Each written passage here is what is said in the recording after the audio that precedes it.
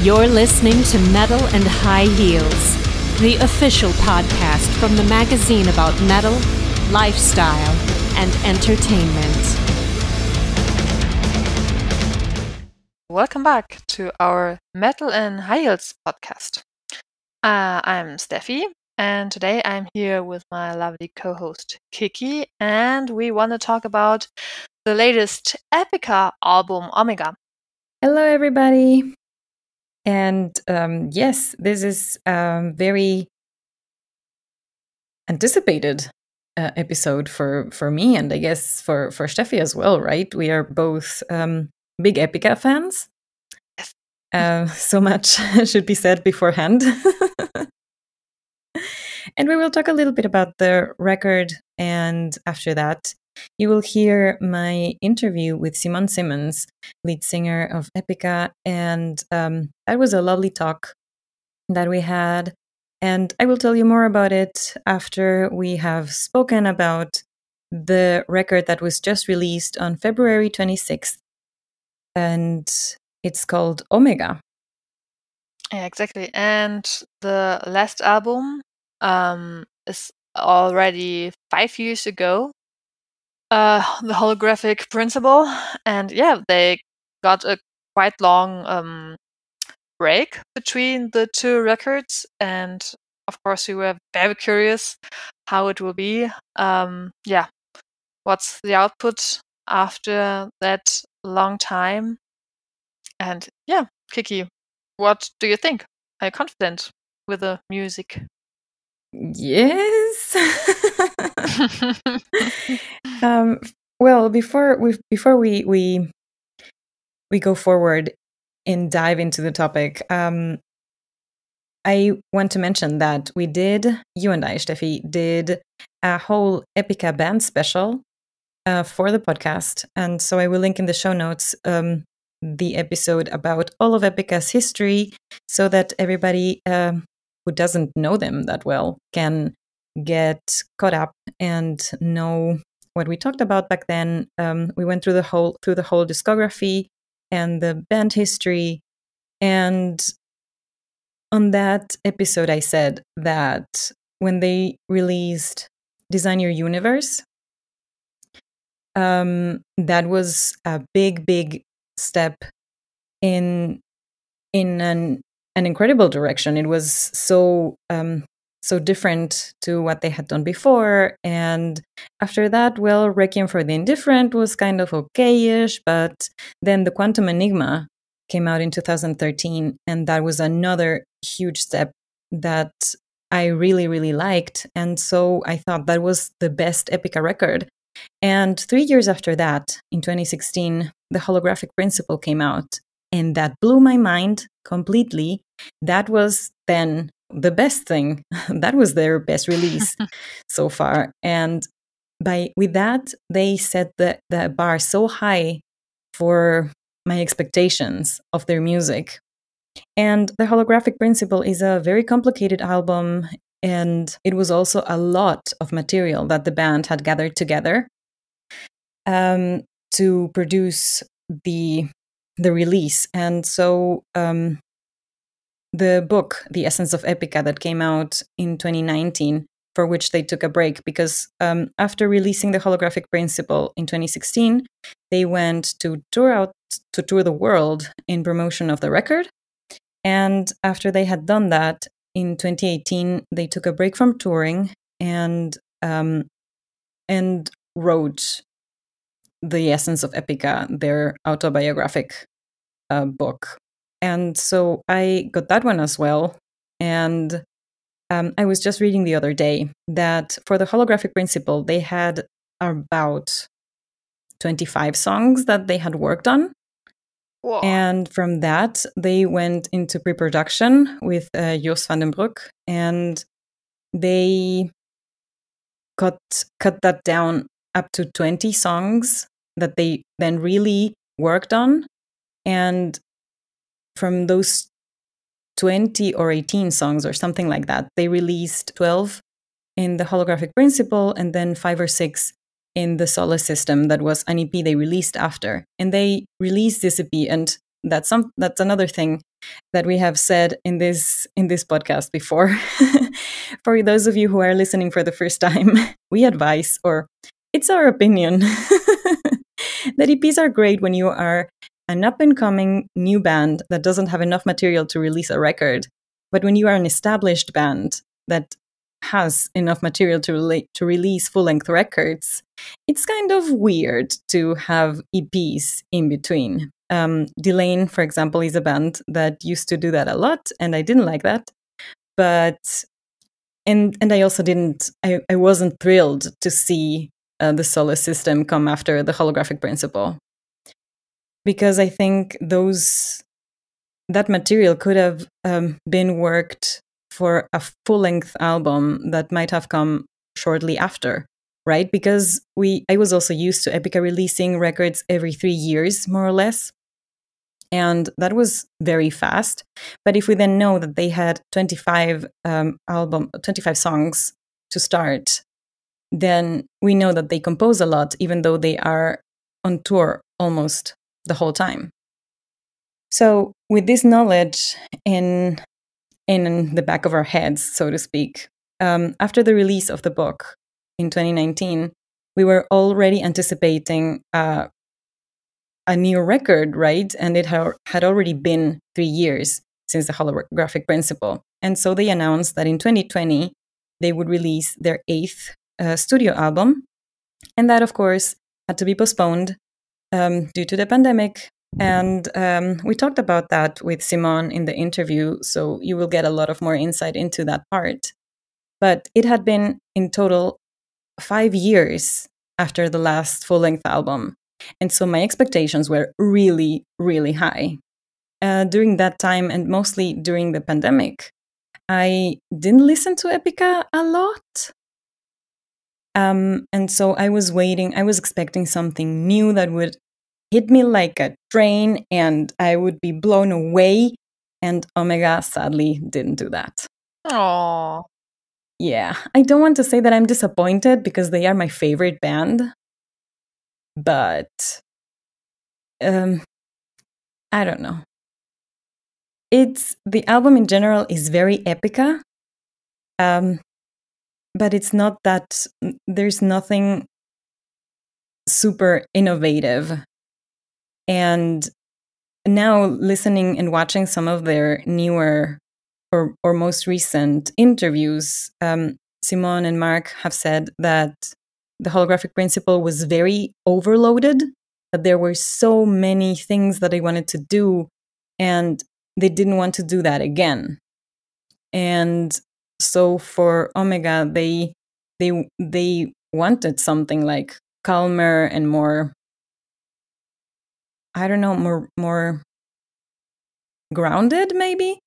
And I think that if that was their goal, they totally nailed it, because Omega is very calm and cohesive, and that is actually a positive thing. What are your thoughts, Steffi, on the album as a whole? Yeah, first of all, it's definitely typical Epica. I don't want to call it problem, but because of their very own style, it feels more like, it's again a new Epica song, and it's hard for me to find something new in it. It's hard to explain because there are definitely always some new elements. In this album, for example, they recorded with a children's choir, what they never did before. So that's definitely a new element, and with the huge orchestras or the separated instruments, which are not typical metal stuff, like a flute or different kind of drums, whatever. All these stuff is definitely always something new, but it doesn't feel so innovative for me anymore, because it's just like always there. and that doesn't mean that it's bad music or something. Never, never, ever. Yeah. But if I could have a wish, I would wish something. I don't know, that I would like to experiment more with electro, for example. Just Electronic sounds something. okay, interesting. Yeah, why not? Just to get a little bit like, a little bit more or different salt in the soup. Yeah. I think that Yes, might be I the know. point. I know what you mean, and I agree. Maybe not on the electronic part, but you don't have to invent the wheel again. Is that only a German saying? I don't know. But Question. it doesn't mean that that every time you put something out there, it has to be something completely different and unique and that nobody ever has heard before. Not at all. Yeah, it's just what they've been doing so far. And that also, again, doesn't have to be a bad thing. Omega is the culmination of the trilogy, the metaphysical trilogy, as Epica calls it, that began with the quantum enigma, then the holographic principle, and now Omega. And so it didn't have to be something completely new. And for the future, I am really hoping that they will start something a little bit different, at least. And there's also another trilogy that's been completed here, the trilogy of Kingdom of Heaven. That one began in Design Your Universe, and that is something that is very very much Mark's thing. Apparently, he's the fan of trilogies, and Epica has always had these kind of songs that interconnect with one another. And so, Kingdom of Heaven Part 1 was in Design Your Universe. That's the one that was in Design Your Universe, and then Part 2 was in the Quantum Enigma, and Part 3 is here, and is here in Omega. And so it's all as the title says, as the album title says itself, right? It's all coming back together and fulfilling a circle. So from that perspective, it's all right that they didn't do something completely new and different. But I am, as you said, Steffi, I need a little bit more of spice of something new and different. But you already mentioned something that is actually new that they haven't done before, and it's the collaboration with a children's choir. And so that's my direct question. Did you like that part? Yeah, that's a good question, because I have pros and cons in my mind. On the one hand, it's definitely it makes sense that they work with that kind of choir, so to speak. And if I didn't watch the making of videos before, to be honest, I wouldn't have noticed that it's new, that they never worked with a children's choir before, because it felt very natural to the sound, and it just fits. On the other hand, I'm just not sure if I like children's choir itself, because they're always a little bit creepy, but Yes. also pathetic. Creepy and pathetic, so to speak. Sounds quite negative. Of course, it can also be very beautiful. Depends how it's used, how it's mixed with the other music and sound. Yeah, I think in Rivers, in that song, in the ballad, I think there it fits probably best. I can't describe why. Why, that's my opinion. But there it just fits to the atmosphere, and it's not too dominant, but yes, very how to say, it's good. Point. Yeah. That fits. I think it fits very well. In other songs, there was that kind of creep factor. Yes, I think a children's choir, for example, works wonders when you're working on a horror movie soundtrack. And and yes, I agree that it can have a very eerie sound and add a bit of gloominess and darkness. Yeah, this horror aspect that I at least combine or associate a lot with children's choirs. So I actually didn't really like it. I didn't like that addition to the sound. I agree though that in rivers that actually sounds quite nice. But for example, on the Code of Life, it's something that I would erase completely of the song. That's actually one of my favorite songs of the album. But the children's choir singing Vida is like, ugh, no, why? No. Anyway, yeah, should we go through the songs a little bit really quickly? We start with the intro, and that one is, well, it's an intro, right? Exactly. There's Like they did before. Yeah. Exactly. They've always had this like a powerful intro. soundtrack. Exactly, cinematic sounding introduction to the songs. Oh, I don't remember talking about children's choir. I don't remember which song it was exactly. It might be the Skeleton Key, but the children's choir there adds this Nightwish kind of sound. There was one song on the album that reminded me of, I think it's The Poet and the Pendulum from Nightwish, where the children's voices sound like, yeah, add this eerie aspect, but I might be also completely wrong.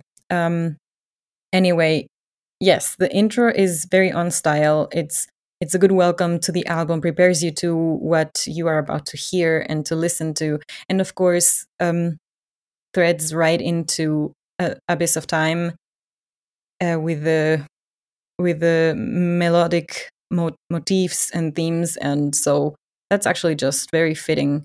And Abyss of Time is a great single. It's one of the best songs in the album. It's very powerful, and that one I actually really liked.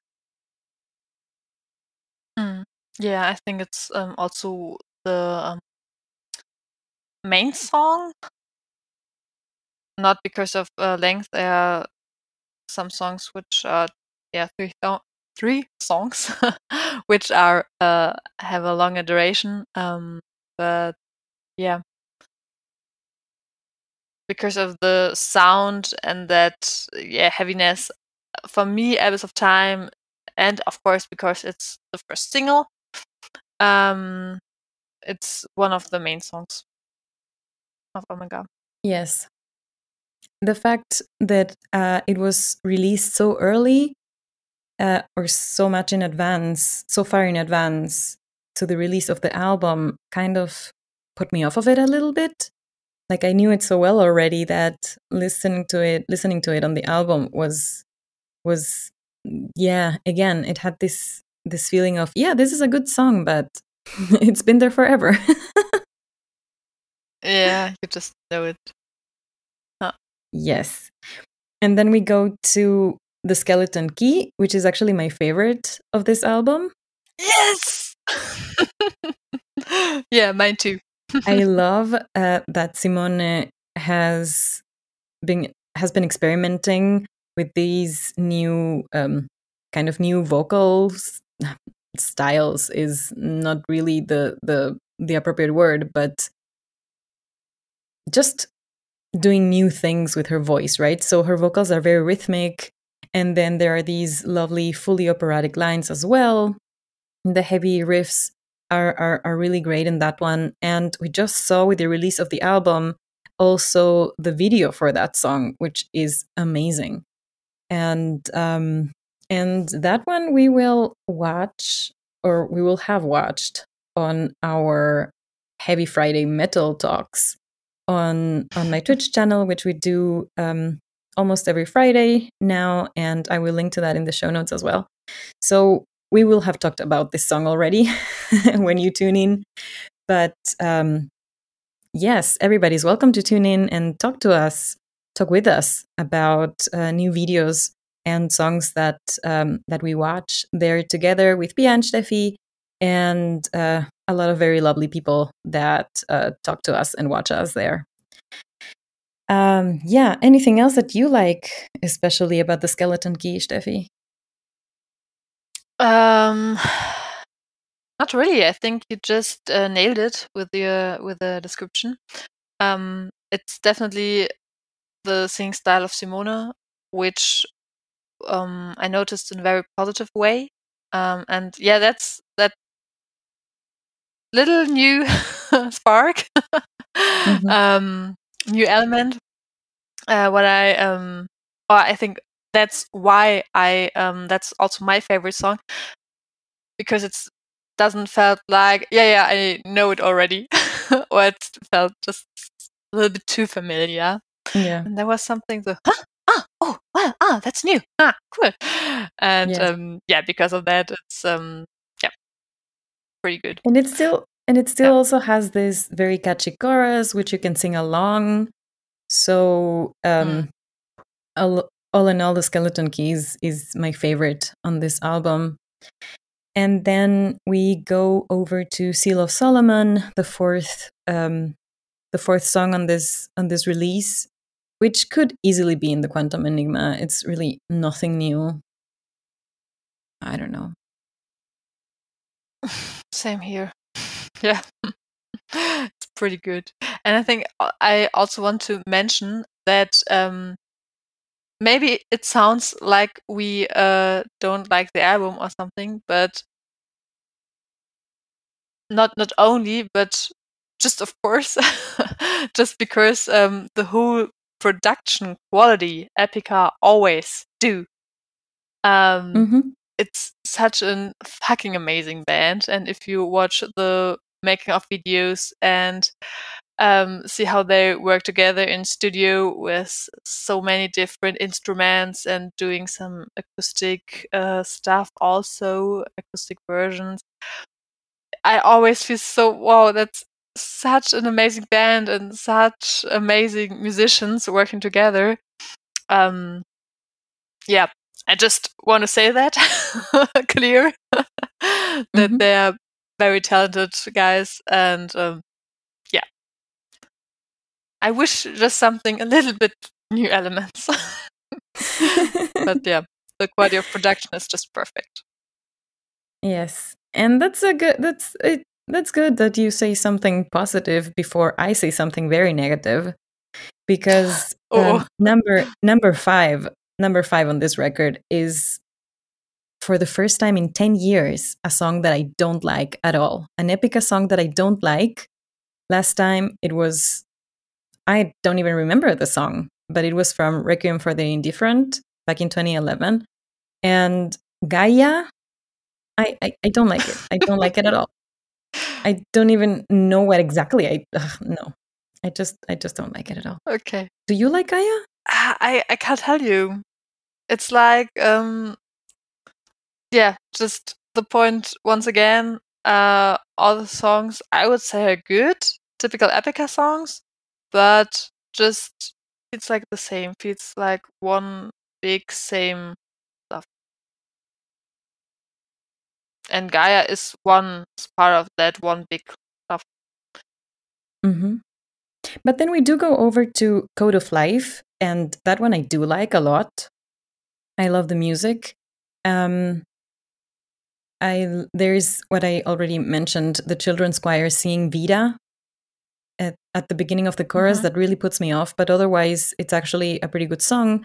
The lyrics, I think, are about genetic editing. So there's this, I saw a comment on Facebook today saying that there's this science versus God theme. You know, like God created this planet the lyrics, disclaimer, the lyrics never mention God, but there is this sense of like, why do we have to mess with nature, right? Why are we playing God almost? As I said, the lyrics never mention God, but there is this kind of like aftertaste of science is evil versus, don't mess with nature kind of. So that is the only thing that yeah, it leaves that. So And do you like? What? So do you like the song or the lyrics, or that's a negative point for you? That theme. Those are a bit of negative aspects of the song, but in general, I love the music in this song, and I love the vocals as well. So, "Code of Life" is actually one of the songs that I've been singing that have stuck with me after listening to the album. Mm-hmm. Yes, and then we go over to another one that we've known for a few weeks, months. It feels like months. Well, everything in the pandemic feels like eternity, but still. "Freedom, the Wolves Within" is another super catchy, heavy, great single. Again, another strong and great single.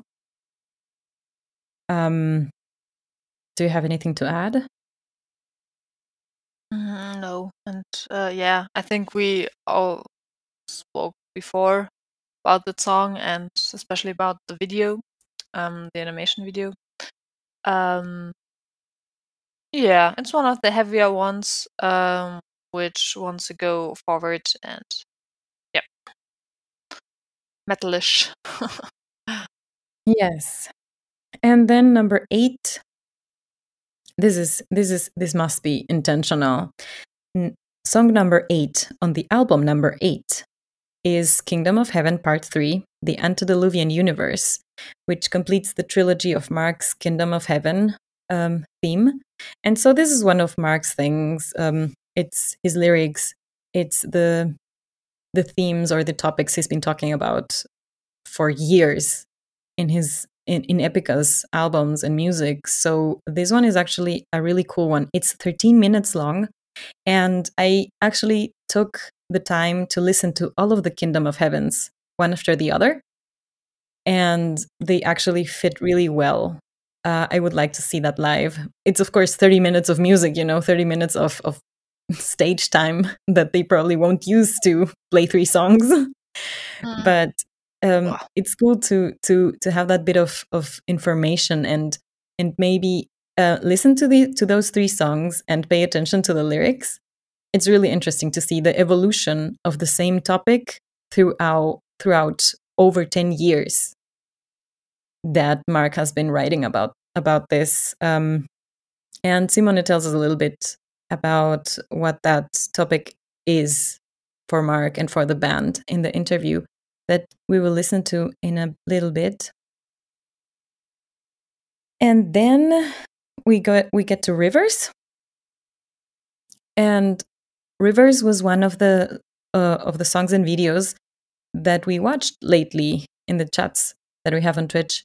And I remember that I said the video is amazing, really nice looking and everything. And the song is probably more emotional when I listen to it alone. And more importantly, when I listen to it in the context of the whole album, because as a single, and that turned out to be true. When I listened to Rivers in the context of listening to the whole album, it was way more emotional and way nicer to listen to than as a single. Yeah. And that's almost it for me. After that, there's nothing very worth of comment. Oh, wow. It's good, but it's nothing new. Okay, that's interesting. Because for me, yeah, first Rivers. I like that song a lot because it's very had that calm touch, and it's. I read in some interviews or listened to some interviews and podcasts that people called it very sad, and that surprised me a little bit because it's definitely very calm, but for me it feels more like relaxing and has this ups and downs in the music. I think Simone or Rob Vanderlo wrote the song, and one of them explained that the music should just show the waves on the river, and that's they did that very well, I would say, and yeah, that has that very relaxing feeling, like if you're listening to the sea or just water sounds. They got it. They catch that very good. Yeah, to relax. That is And true. the next 3 songs, or the last, for me it felt somehow like a part, like the last part of the album. I'm not still not 100% into it, but somehow after the 3rd listening, probably, that felt like, okay, that's for me the more interesting part of it. Oh, really? Omega has a very good refrain. Is it? But no, chorus. Well, I can't talk anymore. Yes, and once again, typical Epica. Not that new, but it got me. Yeah, I would say that Twilight Reverie is for me actually one of the highlights towards the end of the album. It's also kind of catchy, and it was even in the first or second listen something that I thought, oh, that's interesting. But again, it's still very it's very Epica, it's very Mark. yeah, and all in all, also lyric wise, it's the same topics that we're used to from Epica. These very encouraging lyrics, or encouraging themes of living without fear and taking leaps of faith, and trying to all of these kind of spiritual or metaphysical, well, it's in the title, right, of the metaphysical trilogy, themes of the universe and the cosmos and the energy and whatever. So that is something that we're used to. And also the difference between Mark's and Simone's lyric writing is very noticeable. Mark always goes for more complex words and terms and concepts, and Simone is more down to earth, even when she writes about more complex subjects, like again, the genetic editing, right? So when I notice a difference there for sure. And again, that's nothing bad. It's just the difference in their styles, and something that has been happening throughout their music in their whole history. And that's only something that I noticed. And it's actually a good album. It's good music. definitely. They are obviously all very it's Epica. They are with good reason such an established and important band in the symphonic metal scene, and they have made a name of themselves by creating great music throughout decades. And this is not a bad album at all. It's actually a really good album. It's a really good music. The videos they've released along with it is also really good. I look forward to getting my copy. I haven't gotten it yet. I was just telling Steffi before we hit the recording button that in pre-pandemic times, I would rush to the record store the day the the album dropped and get it physically in my hands. And for the last two records, for the Quantum Enigma and the Holographic Principle, I got the big yearbook, I think is what they call it, like this vinyl-sized book with art and with the art and the lyrics, and at least 3 CDs. Usually it was the original album, the bonus tracks with acoustics, and the instrumentals, the instrumental version of the album. And I think this one might even have a 4th CD, but I'm not sure about that. Anyway, that's the one I'm getting for sure. And it's also nice to see who has worked with them before. Marcela did some backing vocals for the Holographic Principle, and she also posted on social media that she did, again, backing vocals for Omega. So that's something, for example, that I didn't hear. I didn't hear her voice. Her voice is so distinct and unique. I usually always hear it. And in this mix, I didn't. But anyway, that's something that I'm really looking forward to have it in my hands. So I'm for sure gonna buy it. But yes, it's sadly not an album like the ones before that I want to listen to only that album for months. And as I said, in 10 years, it has happened again that there's one song that I don't like at all. So yeah, as everything, right? It has positives and negatives, but all in all, I actually think Omega is a solid album. Definitely, yes. And I think about if maybe they just grow a little bit too big, because if I look at all the people who were involved into this production, these are many, many, many people. Yeah, maybe I think Epica wants always become bigger and bigger and bigger and make the sound bigger again, more epic. Maybe they should, and they do it very, very well. In my ears, almost perfect. Or for me, it's the best metal band who can combine symphonic elements with metal music. Mm-hmm. I think they do it in the best way because it's still heavy. But I wonder if they maybe should just go a little bit down again, a little bit to the roots. Well, maybe the roots are still symphonic. Do you know what I mean? The production got just always bigger with every album. I think you mentioned already in the beginning with Quantum Enigma.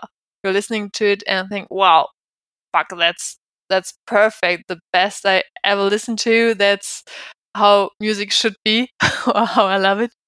Mm-hmm. And they still want to keep it up and up and up and make it more, or just keep it in that high level, on that high level.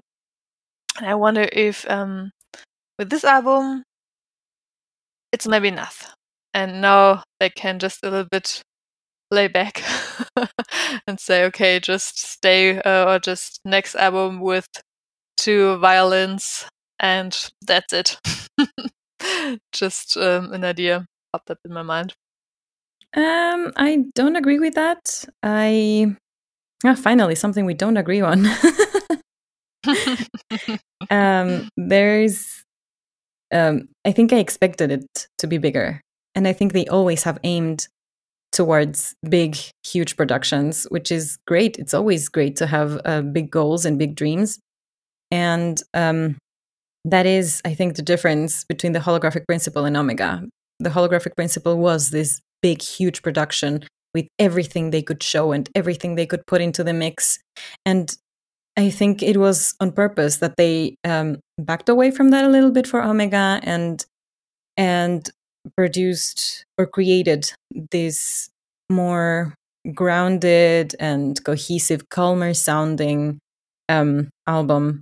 I don't know about the whole back to the roots thing in general, because I do think that bands should always be evolving and growing with their music and innovating. So that's actually maybe what puts me off a little bit of the album, that there is not that much visible growth in this album, and which is why I am such a fan of the Skeleton Key. The Skeleton Key, as we just discussed, is just this heavier and vocally also a little bit different song that packs so much more punch than the rest. But yeah, that was it from us for now.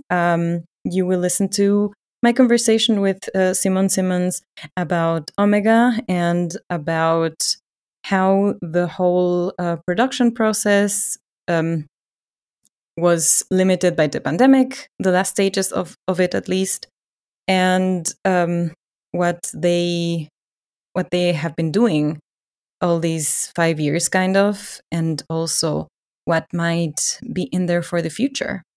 So it was a very, very cool talk that I had with Simone. It was very last minute that we got that interview with her, and I wanted to ask her as many questions as possible. And of course, all the members in Epica have been so busy promoting the album, because also, since they cannot tour right now, digital promotion and interviews and streams and or live streams, well, like Instagram lives and stuff like that, they are one of the few bands that haven't had that haven't performed on a live stream. And I also asked her about that. So they were so busy that I felt kind of guilty of having of having her time. And so I think I was kind of rushing through all of the questions that I wanted to ask and didn't get to ask all of them. So I apologize for that in advance if if my conversation seems a little rushed. But it was really nice to hear what she has to say about everything that about all of the curious questions that I had about Omega and about the state of the band right now. So have fun with that. Thank you so much for listening to the 86th episode of the Metal and High Heels podcast. And as always, you can find everything we've talked about here in the show notes, which you can find on metal-and-highheels.com/podcast86. And yeah, Steffi, where can people find us on social media? Mostly Facebook and Instagram and Twitter also. Yeah, and you can stream the podcast on your preferred podcatcher, on Spotify. Yes. Subscribe, obviously, wherever you're listening to us right now. And as I said, you are very welcome, everybody, to reach out to us on social media and also on our Heavy Friday Metal Talks on Twitch. The link will be also in the show notes. And yes, as always, many thanks to Cassandra Novell and Mercy Isle for our jingle. And yeah, we'll see you next time. And have fun with Simone right now. Bye. I'm here with Simone Simmons from Epica tonight. How are you doing tonight? Hello, thanks for having me. I'm great. I'm excited for the upcoming album release. Yes, it's only a few more hours until it's out. Yes. And last time you and I spoke was right before the release of the Quantum Enigma in 2014. And it's been a while. We talked about, back then we talked about your pregnancy and your wedding and also about food. So to start with a little bit of a lighter topic, in times of maybe this is not that light of a topic, but in these times of staying at home and the global pandemic and everything, do you still cook a lot at home? Well, you're asking me that now, right after I made a pizza just in in the oven, a deep frozen pizza. But I cook like 5 times a week still. But Mm-hmm. sometimes for breakfast pancakes, and then lunch I cook, and then dinner as well. So I think it's okay now. Today's been a hectic day. Then I'll just throw in some pizzas. My son and my husband love pizza, so they're happy. That's nice. Is that, I think you've always been very adamant about taking care of your health through food, right? How do you do that nowadays? How do you take care of your health, both physically and mentally? Well, food wise, I guess it's easier to just snack all day when you're at home than when you're working and you're out and about. You move more. Mm-hmm. So I do try to go out for walks, that I have some sort of exercise because the gyms are closed. And besides yoga, once a week, I don't do a lot of sports at the moment. But today I started again by doing home workouts. I hate it, but it's necessary because the muscles in the body are starting to, how do you say, deteriorate, or they become weaker. And I do it for my, like you said, for my body, but also for my mind, because working out is, the endorphins are set free, and you just feel great mentally as well. Yeah, it gives you energy and motivation for the mind as well. Exactly. So that's really good to hear.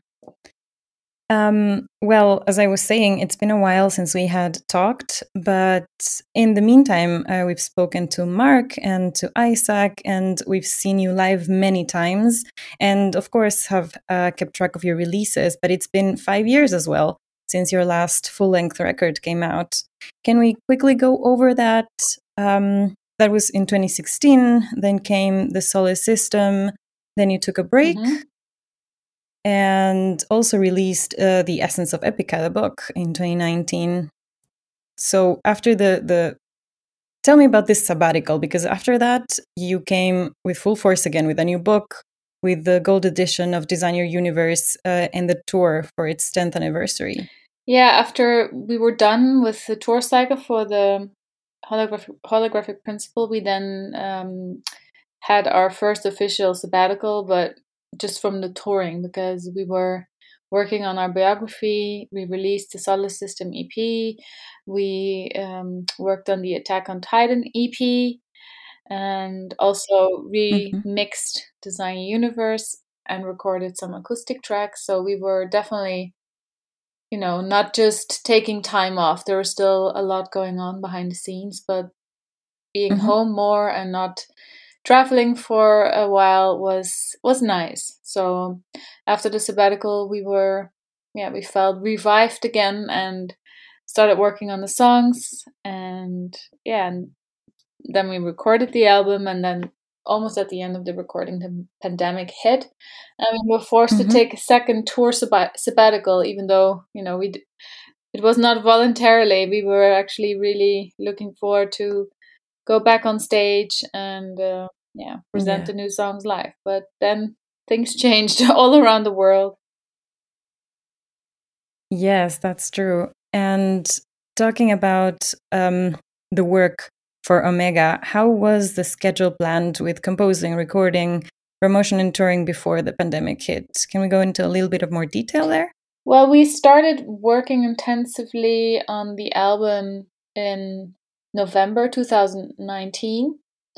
And that's also when we met up together and rented a house in the Netherlands to work on the songs together as a band. And we live in 4 different countries. So in the past, in between all of our touring, we were mainly writing a lot of this material at home from our home studios and sending each other ideas back and forth through the internet, and then going into the studio for the last phase of the demo before actually recording it. And now we got together at a very early stage to work on the songs, work on the vocal lines, and it was lovely. We consciously kept our calendars clear of any other obligations, so we didn't have any shows. So we were fully concentrated on writing the new material. And when we were writing the holographic principle, that was partially during our tour from the Quantum Enigma. So that just shows how how full our schedule was. And that was then in end of November. We were a week together. Then Mark, Joost, myself, and Sasha met up again at the Sand Lane recording facilities studio to finish writing the vocal lines. And then we went to America to do a couple of shows for Design Universe anniversary edition. And after we came back, that's when we started to record the drums. And everything was almost done until end of February. And then middle of March, the lead vocals were supposed to be recorded. And that's when the pandemic hit. And Mark stayed in Sicily to record his vocals there. And I lived in Germany. And I stayed also at home and went and searched for a studio nearby. And that's how we did it. So we were lucky in an unlucky situation, because if the pandemic hit sooner, then we were not able to record the orchestra, the choirs as well. And that's something it's hard to imagine nowadays, 1 year later, almost. True. It's been a year since that, since all of that started. So looking back, it's pretty surreal to see how everything has changed. Yes, it is. Talking about the songwriting now, in 2017, when we talked to Isaac, he told us that the band had around 9 songs that weren't used on the holographic principle nor on the Solace system, and that they were just sitting there on shelves waiting to be reworked. Were any of those used for Omega? Not that I recall. I don't actually know. I think Mark recently said in an interview, or not in the interview, we released a lot of studio vlogs, and in the latest vlog he said that in one song you hear a guitar riff that he's been working on for 17 years, or that he had the idea back in the day. So it might be that some of the guys, their songs or inspiration or little parts were taken from those songs, but I don't recall any clear examples, to be honest. All right. But some of the songs are kind of interconnected, maybe even if they are fresh and brand new, they are interconnections there, right? So you had, for example, The Embrace That Smothers in your first albums, and then A New Age Dawns was also a theme that started in Consigned to Oblivion and continued in Design Your Universe. And in Design Your Universe, the part 5 became Kingdom of Heaven, part 1, which then continued in the Quantum Enigma, and part 3 is now in Omega. What is the overarching story that is told there? Well, the story in a nutshell is that science and spirituality have to come together to find out the true meaning of life. So that's the gist of the trilogy. And Mark is the writer of the lyrics and also the mind behind the trilogy and the story. So he can dive into it deeper. There are, of course, a lot of hidden messages. He's talking about as above, so below, that everything exists on a large scale in the universe, also exists in the same way in the smallest microscopic scale. So as above, so below, that's a recurring topic. The same with the light and dark that we have within ourselves, our inner yin yang, the labyrinth that we have within ourselves that we try to navigate through. And there's a lot of messages hidden in it, but the first one was the discussion about near-death experience, that it is actually, true. Many people say they experienced it. Yeah, wow. And when we were writing that song, his grandmother passed away, and she played a very big role in Epica's yeah, how do you say, Epica's fruit? How do you say existence, or the origin of Epica, so to say. She lended us her basement. That's where we were rehearsing, and it's this little. She was very tiny, very skinny, and she was sitting on the couch, and we were playing like brutal metal in the basement, and she didn't mind. She liked it. So and so Mark dedicated the first Kingdom of Heaven to his grandmother, and now with the third Kingdom of Heaven, both Mark's other grandmother and Isaac's grandmother passed away within 1 week. So they dedicated the third and final Kingdom of Heaven to both of their grandmothers, because it is, a little bit the story of, nothing is basically ever gone. And I think it's a very nice symbolical way to dedicate this to some very important people in our lives, that played an important role. For sure. And it's also a nice way to wrap up and loop again back to the beginning, right? It is again like this alpha and omega thing that you have going on right now. And before we go forward, the third part of the Kingdom of Heaven is also subtitled The Antediluvian Universe. Is that going to be a next trilogy of interconnecting songs? Can you see that coming? Well, I always say expect the unexpected with Mark. It's his title, his idea. So I wouldn't be surprised if he already thought a little bit of a certain continuation of it, or a new beginning. So we never know. Omega stands for basically the end, but not the end of Epica. It might be a new beginning of something. So I'm sure he will think of something. Hell yeah.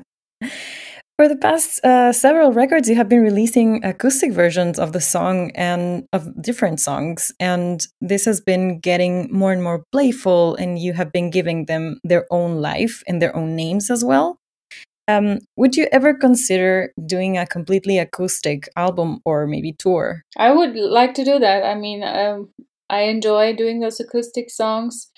It's a lot of fun. Like you say, it's very playful, and we just take all the instruments that we have to our disposal in the room and use them to make a recording.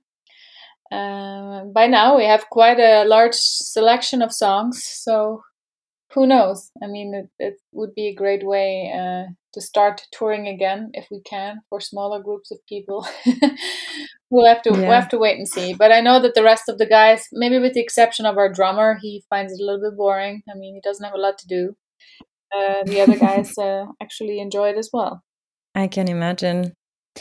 And now that we get the honor as well to talk to you, we can dive a little bit more in detail into your vocals as well. After conquering the operatic vocals and the more poppy belting as well, you have been experimenting with new vocal techniques in Omega. I hear that you're using your voice for more rhythmic parts, like in the skeleton key and Gaia, for example. And in general, I think you've been finding new ways to make the lyrics fit the melodies and stuff like that. Can you tell us a bit more about your creative process? Oh, well, for this album, we spend more time and also sooner in the writing process on writing vocal lines. With each album that we create, we also like to kind of analyze what we can do better, how can we improve ourselves. And the thing with the holographic principle was that everything was so full by the time I had to start writing vocal lines, which made it more difficult. And Epica's music exists out of many different layers, and vocals are also extremely important, and that's something we learned after that. So we decided to start working on vocal lines much sooner. And sometimes the guys that write their songs have already a clear idea of how they want the vocals to sound. So they also record a melody with the flute mostly of a vocal line they have in mind. But I always ask them to send me the song without their ideas as well, so I can first see what comes up when I'm thinking of vocal lines. Because once I've heard that melody, it's there. I cannot let it go anymore. I cannot unhear it, so to speak. Yeah. And so at home, when I was listening to the first demos, I was in the morning, getting ready, sitting at my makeup table, doing makeup and listening to the songs and just singing along a little bit. And if I had an idea that I thought that's cool, then I just grabbed my phone and quickly recorded it on my phone before the idea is gone. Because I do like to start writing, or I like to write music or vocal lines in this case, kind of subconsciously when I'm not fully concentrated on it. That's when you sometimes get the best ideas. Then when you force it, when I sit down in my recording studio, I don't always feel inspired, and that can be frustrating. And if I just on very how do you say? Our printer in the background is going crazy. If I do it like sporadically during the day, then I can sometimes get the best ideas. And it's also true what they say: before you fall asleep, you suddenly get these genius melodies coming to you. And that's why my phone is always within reach. If I have an idea, I can quickly record it with my phone. So then later on, when I'm in my recording studio, I can then start working on that line and write already some lyrics for it. And technique-wise, with each album, I also try to improve wherever I can. And for me, the recording of the EP from Attack on Titan played a big part in my development as a singer, I guess, because that was also very different to what we normally do with Epica. It was very fast. It was a little bit like it had a little bit of musical touch to it as well. And I've sung in musicals before, but never had like a huge role. So I enjoyed that very much. And I tried to get a little bit of that onto the album. And whatever the songs need, I tried to give it to them. And the vocals and lyrics were finished when, the pandemic hit. But the situation itself made me more emotional in a way, which was a good a good outcome for the songs, because I poured even more of my heart into the songs than ever before. Yeah, I think that's something that is really noticeable actually from the record. Did you or do you work with a vocal coach as well, or take lessons from time to time maybe? No, I don't. Not at the moment. No. All right. We also see a lot of female vocalists starting to learn distorted vocals like growls and screams and do that, or integrate that kind of techniques in addition to their clean vocals. Would that be something you'd like to try maybe with the right technique so that you don't hurt yourself? Well, we have Mark in the band, and he's really good at doing that. So I don't want to be any competition for him, but I don't have any ambition to do that now.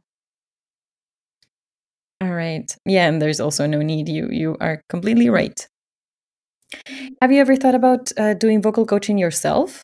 I've done it in the past, but my husband is also a music teacher, and he's really good at it. But I'm not a natural born teacher.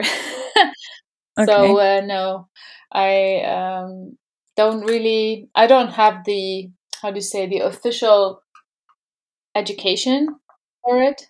So and it is kind of in a way it's very scientific, of course, because it's a lot of has to do with the anatomy of your throat, your vocal cords, your whole face, your jaws, and your breathing.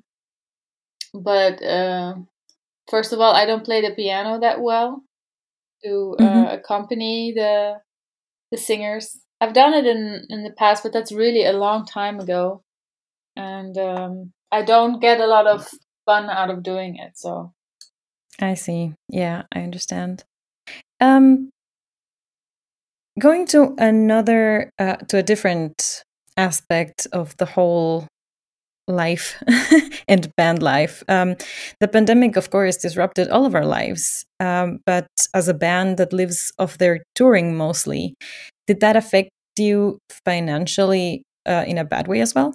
Well, no shows mean no money, but there's still many other ways where we can generate money. Of course, merchandise sales, and we do have a new record coming up, and the pre-sales are looking good. And besides that, Epica worked their ass off for the last almost 20 years, so we do have some reserve. But nevertheless, we had one of the biggest European tours planned with Apocalyptica and Wheel, and had to reschedule that 2 times.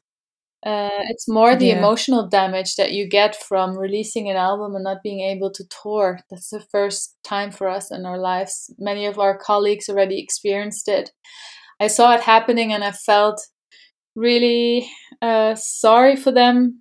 And now I'm going through the same thing. Yeah, and the release was rescheduled once already, right? It was supposed to come out in October, if I'm correct. In September, and the tour was in October originally, yes. So yes. Can we talk a little bit more about that? There's a lot of musicians doing stuff like Patreon, or a lot of them also still have their day jobs and stuff. Does any one of you still have other sources of income on which to rely on in times like these? Well, Epica is our main job, so to say, but Rob is he's a teacher, and I still have my little photography company, although that is also kind of non-active because of the pandemic as well. Yeah. It's difficult to shoot, to take photos of people and families and get by. I was planning on doing what I've done in the past during the European tour, that I also offer photo shoots with fans. So that was something I was also looking forward to. That's I do like 4 cities during a tour where people can book photo shoots with me. And besides that, I've had a couple of photo shoots last year. And this year, you just notice a lot of people are scared, and if I do their makeup, then you're in your face and you officially have to get tests before that, and that's just, for me, takes away the fun. And I have my blog as well, and besides that, schools are kind of closed or now they started since this week, but only 2 days every 2 weeks, so I'm taking care of my son a lot. So that takes up a lot of my time. That is a job in itself, yes. But going back to some happier topics, it's only 4 more hours until the record is finally released and everybody can enjoy all of the songs on the album. And Omega is also the final part of this metaphysical trilogy that began with the Quantum Enigma. And what does the musical future hold for Epica? More music, I hope. If we can tour. I mean, festivals are being postponed once more, which means still no shows until December, when we are going to Brazil for some shows. If we can go there, I don't know. It's good to be realistic in order to not be disappointed. But we'll all just continue writing new songs, I guess. Yes. We might have a new album next year already. We'll see. I mean, when inspiration strikes, if you have the time for it, sure. Myself an artist, so I love to create, whether it's music or visual art.